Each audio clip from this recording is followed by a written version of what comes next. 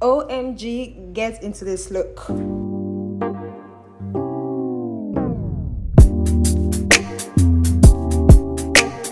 If you're here again for that tutorial, sit tight cause we are doing it. So say hi to Oyinda. She's my model for today. So we first of all remove those ashiness on her skin by applying a little bit of balm on her skin. Then I went ahead to like clean off the dirt on her face.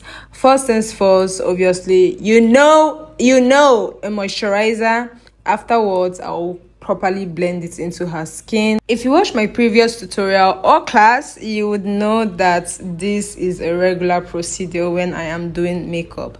So after applying this moisturizer and allowing it to absorb properly into her skin, I went ahead with what? Say it! A sunscreen. First of all, the reason I apply sunscreen on my model or client's face is because they deserve a lot of sun protection, okay? And the sunscreen I use is the Skinaqua sunscreen. I'll put all the link to every single product that I used on this makeup. Then next, I am going in with a primer. The Nigerian weather is super hot lately, and the best thing you can do to anybody who is about wearing makeup is to apply a mattifying primer. And I use the one from Rimmel Stay Matte Primer. Very accessible, very beginner friendly, very pro makeup artist. What's the word? You know what I mean. Anyways, after applying my primer all over her T-zones, I went ahead with a foundation. And you know I always apply my foundation using a beauty blender. The foundation I use is the Maybeline Superstay foundation in the shade 360. Now let me point out one thing. Somehow I managed to get my hand on the Maybeline Superstay foundation. I have the old one and I have the new one, and I noticed that the shade range is kind of different.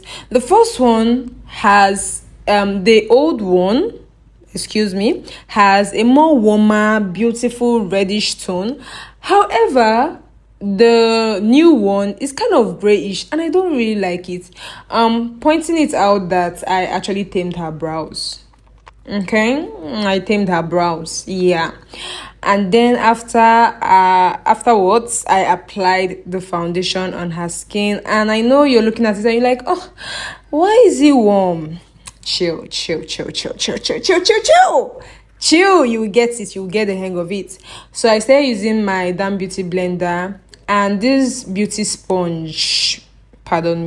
This beauty sponge is from Glam, is a Nigerian beauty vendor, and I apply the foundation all over her skin, you know, to cover any sort of imperfection, even though she does not have so much of an imperfection on her face. Afterwards, I'm going in with a contour stick. Obviously, the only contour stick I use is the one from Black Opal, and this is the shade Ebony Brown, and I am contouring her cheekbone, her jawline, her chin, close to her eye area and her forehead. This is to still replicate the shadow on her face naturally. If you get what I mean, you get what I mean. And then I'll go in with my beauty sponge to blend it out. And one thing I always do is I blend upwards when I am using, like when I'm trying to contour. I don't blend and blend down. When you blend down, you're going to sag the person's face. Are you listening, students? Are you listening? Okay, no students, you guys are my bestie. Anyways, I blend upwards and I make sure like I give her like a very chiseled but not overly dark feeling. My light setup was kind of tricky this time around. Probably was because of the clothes I was wearing. It got me super frustrated. I didn't know what I was doing. But after watching this video, I was like, okay, it's actually nice. It's actually nice. So after contouring, I went in with my concealer. Now, one thing I do is I do like brightening and I do concealing, where I use a very lighter shade and then I go in with a darker shade. This will help me like get that bright effect without just giving her a flat face. If you get, you get. Anyways, the concealer I'm using is a Nuban concealer and the Juvias Place concealer in 12. Nuban concealer, I think, is the shade 046.5, which is the regular shade I use for every dark skin girl. Because of the tone, the undertone is like yellowish orangey. It's very beautiful. If you are doing makeup on dark skin, let me tell you, undertones like yellow and orangey or reddish should be your best friend. If you know, you know. So after blending this, like tapping motions, I went in with what next? Okay, we're back. So I went in with my blush. You know the jazz.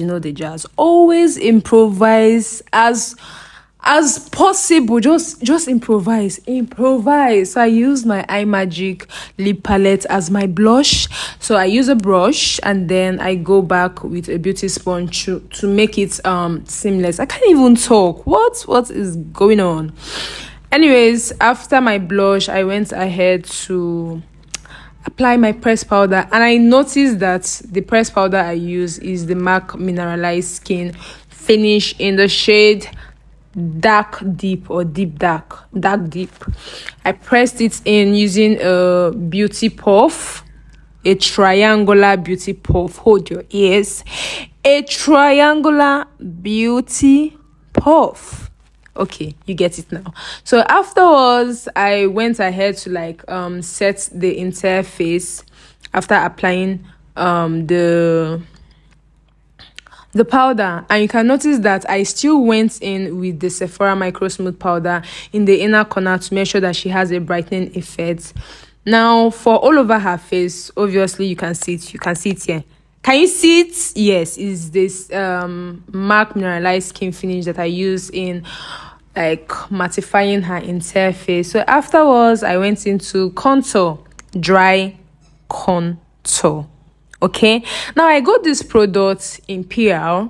If you don't know, this is a Ghanaian brand.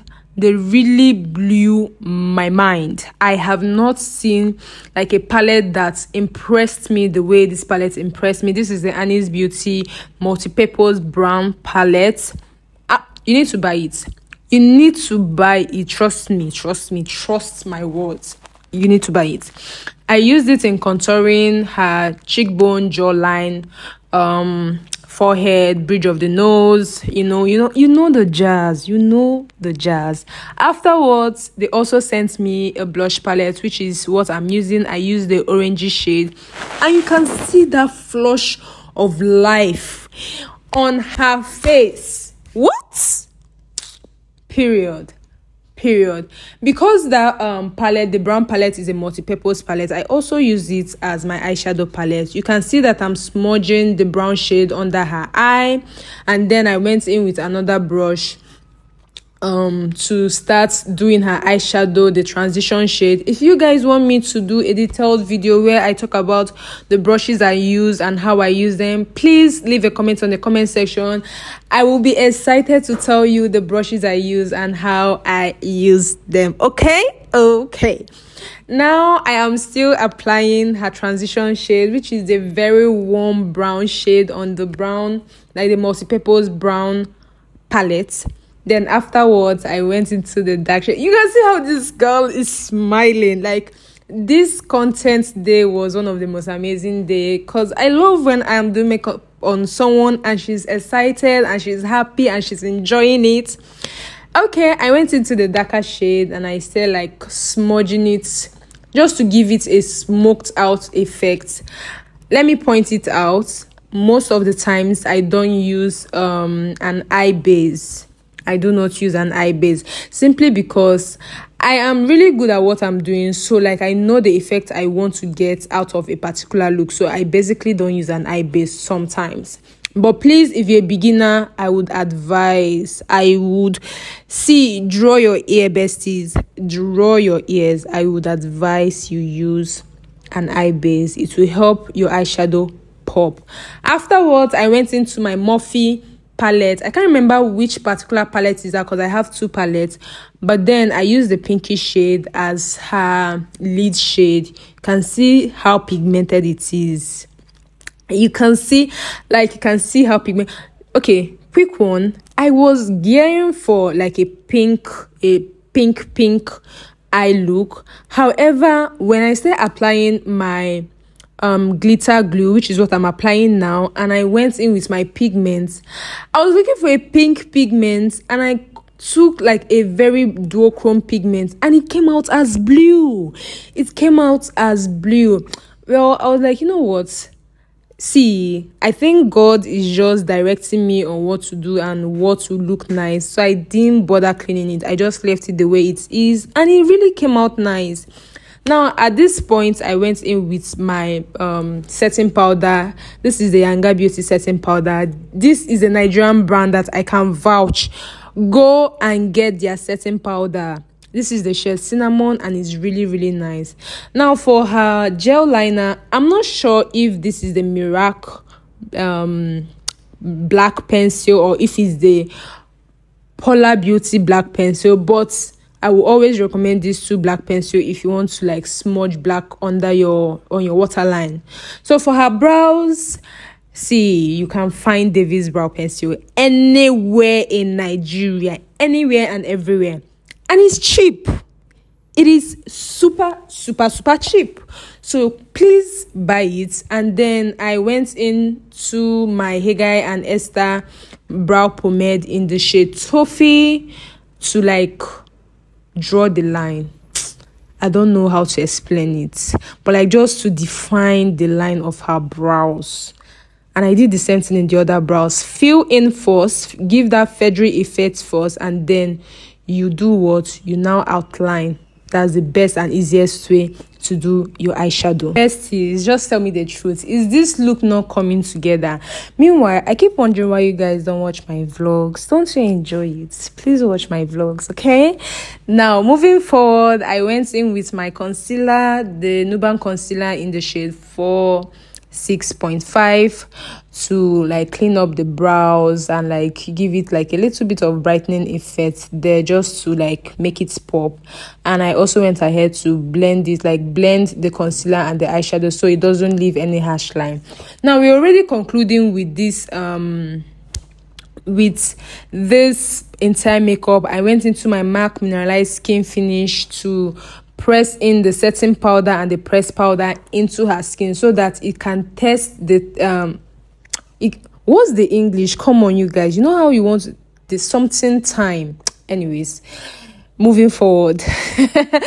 So I went in with my Shop Didi lip pencil in the shade Maroon, and then I also went in with my Haggai and Esther brow pomade to just highlight and emphasize the lip line. Then I am using the Avo lip stain, I don't know the shade, to as her lipstick. You get what I mean? Now I sprayed her face and I applied some highlighter, Morphe spray and So Pro setting spray. And for the highlighter, I used the what is it called?